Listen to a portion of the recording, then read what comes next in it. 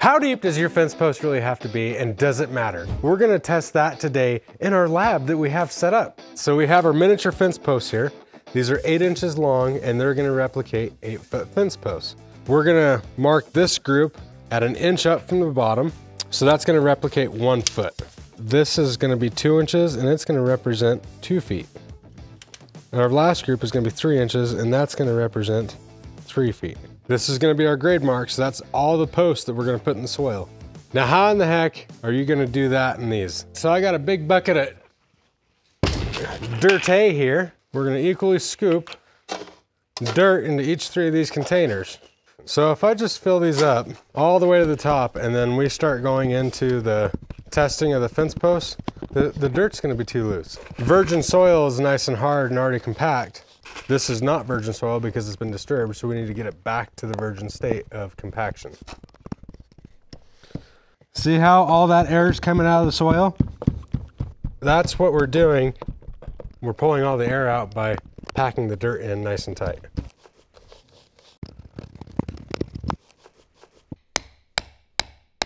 I think that worked pretty well. Look at that. It's like perfect. So this is gonna be our 1 foot. This is gonna be our 2 foot. And this is gonna be our 3 foot. I think that this dowel is more comparable to a 4.5, 5 inch wood post. And I think that this dowel right here is a little bit more comparable to a metal post. We're gonna set 3 on this side. We're gonna set 3 of the little bit larger ones on this side. Now, I bet you're really wondering, how is he gonna dig a hole in that?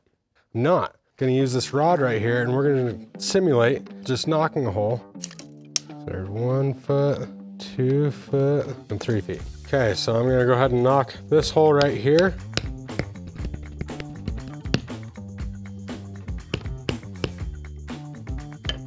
I wonder if the table has too much bounce in it. I'm having a lot of sloughage back into the hole. I think that the table is moving too much and I need a solid surface. I tried to knock in my second hole and I collapsed my first hole.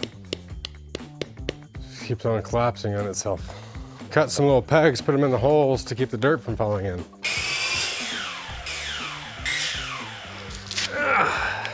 Now I'm just gonna use these little dowels just to keep all the dirt from falling in. Okay, there's a 1 foot mark on that one. This is like a lot harder than it looks. That's 1 foot, this will be 2 foot, and here's our 3. I feel like I'm making a high-end cake.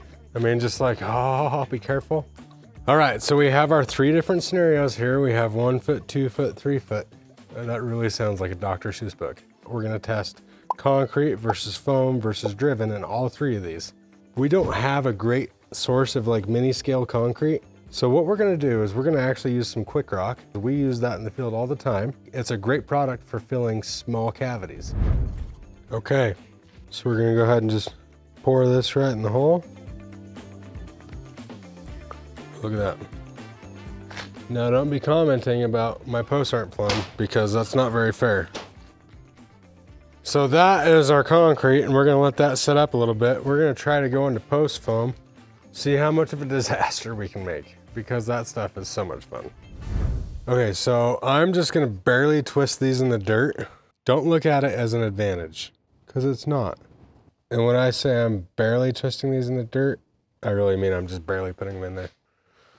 How much do I put in there? I don't know. All right, here we go. Oh, it did work.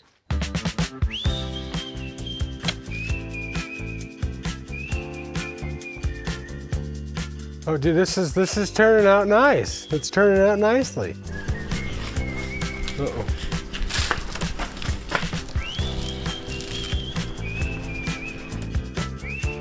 Remove excess by carefully cutting it with a handsaw or utility knife. We're gonna have to look at that and see if we can really do that in this case because it's a mini. And if we can, we will, and if we can't, we won't. I told you I didn't know how much foam to put in there. And what do you know? I was right. All 3 of them overfilled the hole, and we've seen this in the field too. We would really like to be able to see what's going on, but if we leave them the way they are now, we're not gonna be able to see it. So what we need is a hot knife to be able to cut that away. We don't have a hot knife.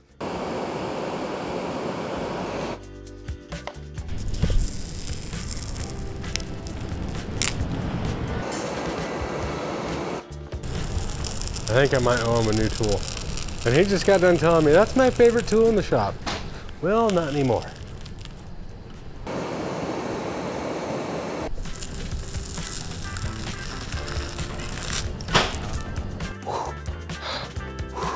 I think we're good. We have to drive the other posts. And the reason I'm doing that now and didn't do it earlier is because I didn't feel it was suitable to do it earlier and compromise the holes. So I figured it was safer to do it after we had all the posts set. Okay, here we have all three of our styles. So we have 1 foot, 2 foot, 3 foot, concrete, driven, and foam.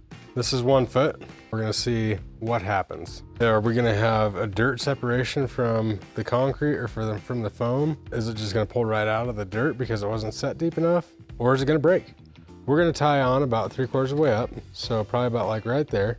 And as we can see right there already, it's just starting to buckle the topsoil. It didn't even put any stress whatsoever on the post. You saw no flexing from that post. And you can see that it's pulling away from the soil on the back side, and the soil is giving away on the front side, and the post is leaning. It's already leaned over, so that's a fail. There's a little concrete ball. So here's the foam. And keep in mind, we didn't want to cut the top away on this because it is so shallow, we think it's just gonna fail. And you can see that it did exactly the same thing as the concrete. These are our steel replica posts. And we're gonna have the same result because it's just a bigger post. Look at how easy that thing, it didn't even flex the post at all. Some people think that you don't have to go that far. You know, 12 inches, 18 inches, 1 bag of concrete. That's what's gonna happen. And we're gonna see this again right here, where it pulled away from the dirt on this side because there wasn't enough depth of post in the soil. And here we go again on this side. Now, as far as resistance, the foam did pull a little bit harder than the concrete did. That is kind of ironic. I wish there was a way that we could measure that. Okay, so there's our 1 foot. You can see right here from our concrete to our foam that we had exactly the same amount of depth in the dirt. Let me grab our 2 foot, starting with the concrete, just like last time. Here we go. You can see how hard I'm pulling on that. The post is flexing. Oh, it broke right there at the bottom. Right at the bottom of the concrete, it failed. So 1 foot wasn't sufficient, but 2 feet, oh, that's interesting. About the same height, then here we go again. You can see we're pulling pretty hard. It's already pulling away from the dirt on the backside. But is it gonna, yeah, my wire's just, it broke. This is gonna be a great one. Are we gonna break the post? Is the foam gonna fail? So it did break. It broke right at the top. So you can see it was trying to pull out. It did end up breaking. On this side, our post was weaker than what our hole depth was. Now we spent a little bit more money. We bought the next post up and it pulled right out. It didn't have much flex in that post whatsoever. So now that the post is stronger, the failure point yet again is the hole depth. Putting some tension on it, you can see it's pulling away from the soil on the back side, and it just pulled right out of the soil right there. And here we go on our foam, and just like the concrete and just like the other one, you can see that the post is stronger than the hole depth. So our failure point yet again is the depth of our hole. All right, here is 3 feet. We're gonna rush through this side because we already know that those posts are gonna break off, because that's what we saw on 2 feet. It's not gonna be a surprise. And there you could hear our post snap. And it snapped right there at the base. The post failed at the top of the foam, the post failed at the top of the ground, or just barely below. The post failed at the top of the concrete. Now we're on 3 foot set depth with the posts that are comparable to like a steel upgrade post. I don't know what to expect here. We want to watch very closely around that base to see what happens. On the back side, we can see it pulled away from the soil just a little bit. And there it goes a little bit more. I think it's gonna pull out of the soil. I think we're still gonna have a hole failure right there. This is very like real life right here. The rock in there, that's exactly what they look like when you pull them out of the ground. My guess right now is that our posts are so strong that we're gonna have a hole failure. And here we're already pulling away from the backside. We already have that cavity, the soil is giving away and the post is pulling out. Ultimately on the concrete one, you could see that there was a lot of flex in that post. So the strength of the post was combating against the depth of the hole. And we are pulling this way because this is where we cut away the foam. We're gonna be able to see what happens here. Ooh, this one's really tight too. Oh, I think we're gonna pull out of the foam is what we're gonna have happen.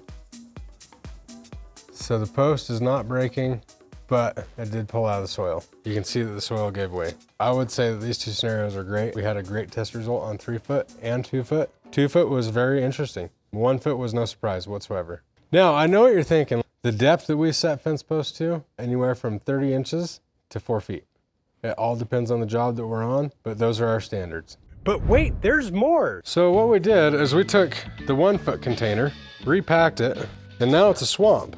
You can see that our water level is down here. What's it like with the driven posts in a swamp? Our soil is compromised because it's so saturated with water. Well, we're gonna find out right now. We're gonna drive some posts to 2 foot, 3 foot, 4 foot, and you can see all the way around our beaker here. Yes, I know it's not a beaker. You can see that we also have really great soil compaction. Everything's nice and tight. And we're gonna drive to 2 feet, 3 feet, 4 feet. And just for fun, because who doesn't love it? We're gonna drive to 5 feet. And then we are also using the heavier posts on this as well.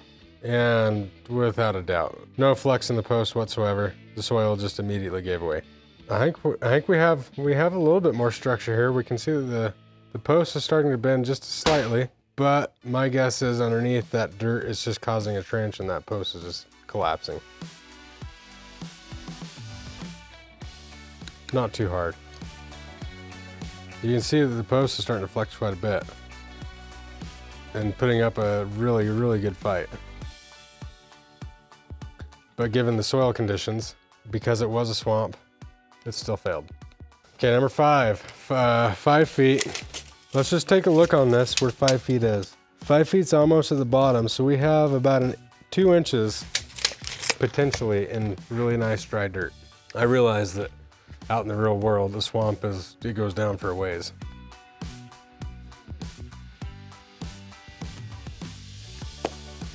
It broke. Look at how far down it broke. So the failure point in this post was right at the top of the dry ground. What a great test all this has been from here in our lab.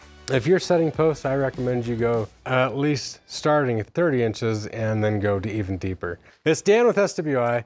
We are Wyoming's Fence Company, and we hope you have a good dang day.